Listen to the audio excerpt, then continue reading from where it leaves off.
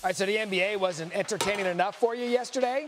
How about more college football realignment that might alter the sport forever moving forward? USC and UCLA are bolting from the Pac-12 and headed to the Big Ten beginning in 2024. The Big Ten, Big 16, and most schools made the announcement official last night, leaving the Pac-12 in limbo with its remaining 10 schools. So this is what the Big Ten landscape will look like 2 years from now, when the SoCal teams officially begin competition. Regional ties and conferences have vanished. Coast to coast from the two LA teams out west, all the way to Rutgers in New Jersey.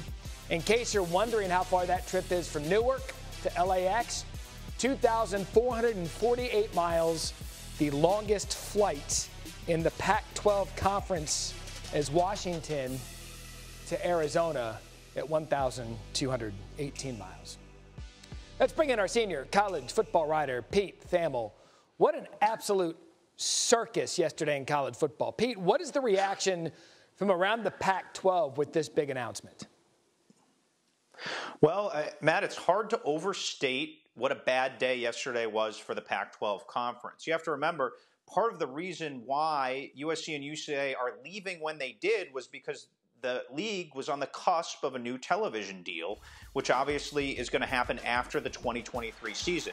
So they're essentially entering negotiations, and instead of pocket aces now, with the LA market and USC football as the two biggest draws to the Pac-12, they now have to recalibrate the league, and the suitors who would be paying for the Pac-12 and have in the past are now dumping more money in the Big Ten. So everything is spiraling wrong for the Pac-12 right now, and it's going to be a true test of Commissioner George Kliavkoff, who is just celebrating his 1-year anniversary in the league, how he puts Humpty Dumpty back together again out west. Yeah, Pete, it's a good point, because if I'm looking at brands that are left in the Pac-12, Oregon has played for a couple of national championships. Washington's in Seattle. That's a big market. But in terms of marketability with the conference now, you could argue those two are the only ones left. It was similar to what we saw when Texas and Oklahoma bolted for the SEC.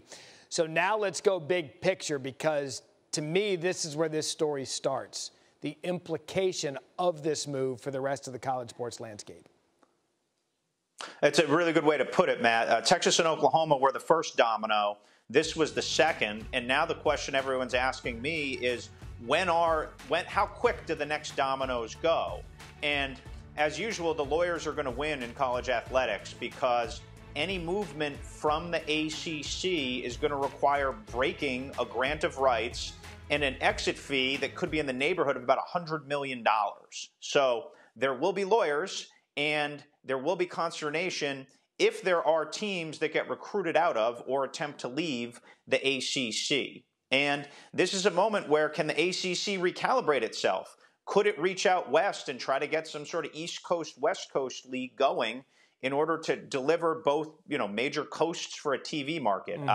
There will be some creativity. I wrote today on ESPN.com that there's already been discussions before this of the ACC having some type of unequal revenue sharing to take care of the Clemsons, North Carolinas, Florida States, the bell cows, and the winners, and to try to close that financial gap. Yeah, and people are wondering, why now for USC UCLA? There's a grant of rights where they can get out of their contract penalty-free, which is in 2 years, 2023. Can't do that in the ACC, which is why it's so expensive for Clemson and the rest of those schools. Pete Thamel all over this. Pete, good stuff. Thank you. Thanks for watching ESPN on YouTube. For live streaming sports and premium content, subscribe to ESPN+.